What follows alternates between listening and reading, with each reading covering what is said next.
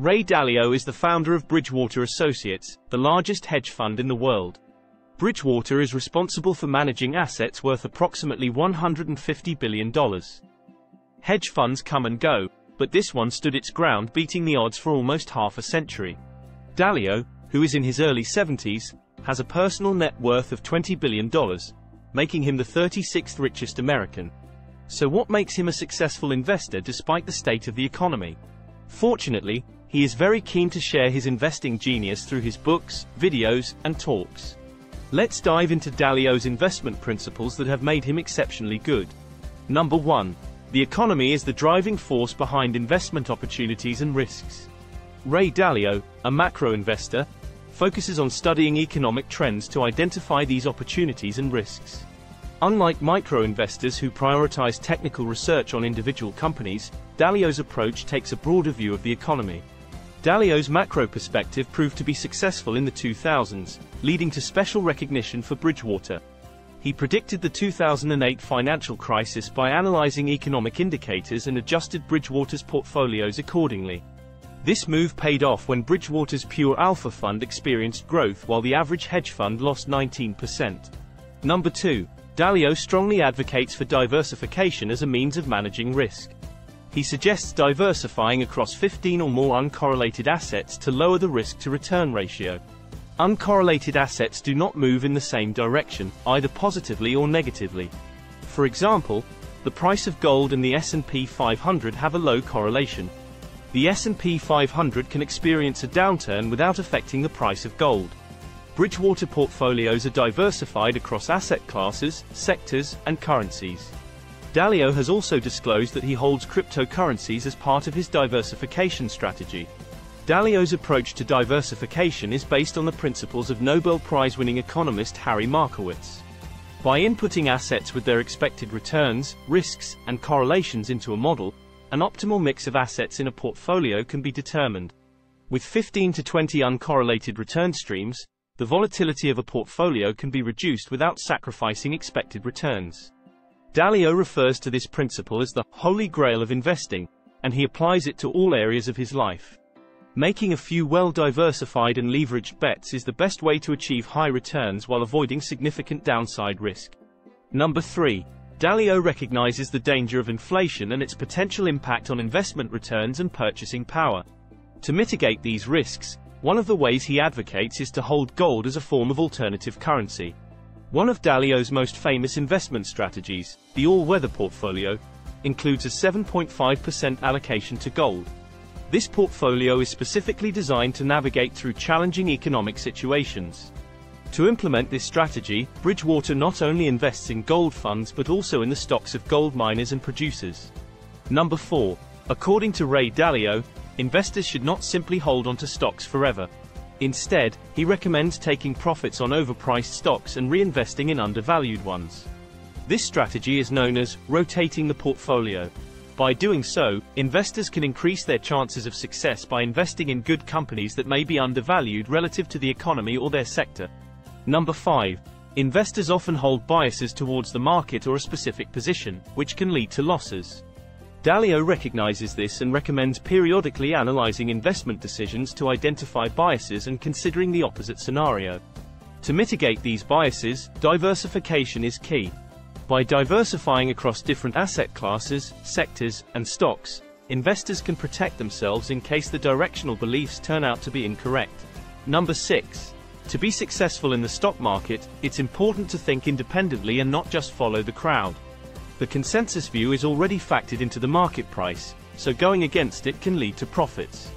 However, this approach comes with the risk of being wrong, so it's essential to have the ability to question your own assumptions.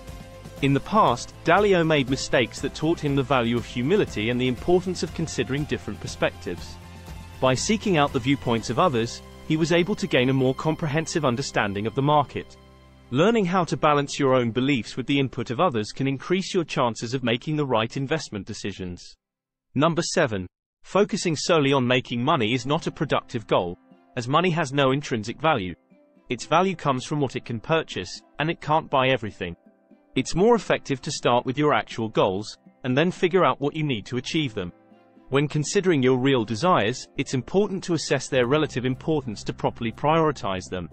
For instance, he places equal value on meaningful work and meaningful relationships and considers money less significant as long as he had enough to meet the basic needs.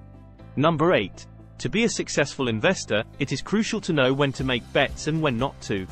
You can significantly enhance your success rate if you only place bets that you are highly confident about. However, even in those cases, it is important to remember that the best choices are not those without any cons, but those with more pros than cons. Increasing the probability of being right is valuable, regardless of your starting odds. Many investors make decisions when their chances of being correct are greater than 50% but fail to consider the benefits of raising their chances even higher. Improving your odds of being right can often be achieved by acquiring more information, so it is essential to evaluate your thinking and stress test your assumptions, even when you believe you are right. Number 9. It's more important to do big things well than to do the small things perfectly. The 80-20 rule suggests that the majority of the value or information can be obtained from a small percentage of the effort put in. However, many people end up exerting a disproportionate amount of effort on the final 20% of value or information. By understanding this rule, you can avoid getting lost in irrelevant details once you have learned enough to make a sound decision. Being a perfectionist can lead to an excessive focus on minor details, taking time and energy away from more important factors. Usually, there are only 5 to 10 key factors to consider when making a decision, so it's crucial to fully comprehend and prioritize them. Number 10. Dalio says that I have learned from experience how important it is to reflect on and write down the criteria I use to make decisions. By doing this, I can identify my weaknesses and the patterns of mistakes I tend to make. Knowing and acknowledging these weaknesses is crucial for achieving success. Therefore, it is helpful to write down your mistakes and analyze them to connect the dots and recognize your weaknesses. Number 11. Mistakes are often viewed negatively because people tend to focus on the immediate consequences rather than the learning process that comes with making mistakes. However, mistakes are an essential part of growth, and learning from them can prevent similar mistakes from happening in the future. In reality, everyone fails at some point. It's easy to only notice other people's successes while ignoring their failures. However, it's important to recognize that successful people also experience failure in other areas of their life. Those who handle failure with grace and learn from their mistakes are the ones who garner the most respect, even more so than those who achieve success without ever experiencing failure. As you must have recognized so far, Ray Dalio is a man of a lot of wisdom. His investment strategy might not suit every one of you, but it has served him and his clients extremely well. We conclude with our favorite quotes from Ray Dalio that reflect his genius about investing and life in general. Look at what caused people to make a lot of money and you will see that usually it is in proportion to their production of what the society wanted. School typically doesn't prepare young people for real life, unless their lives are spent following instructions and pleasing others. In my opinion, that's why so many students who succeed in school fail in life. Truth, more precisely, an accurate understanding of reality, is the essential foundation for producing good outcomes. It's far more common for people to allow ego to stand in the way of learning. If you don't look at yourself and think, "Wow, how stupid I was a year ago," then you must not have learned much in the last year. The more you think you know, the more closed-minded you'll be. Choose your habits well. Habit is probably the most powerful tool in your brain's toolbox. Mistakes are the path to progress. Pain plus reflection equals progress. If you are not aggressive, you are not going to make money, and if you are not defensive, you are not going to keep money. I think that the first thing is you should have a strategic asset allocation mix that assumes that you don't know what the future is going to hold. If you deviate from that balanced mix, which I don't recommend doing because market timing is a tough game for a non-professional and for professionals to play well, know how to play the economic cycles.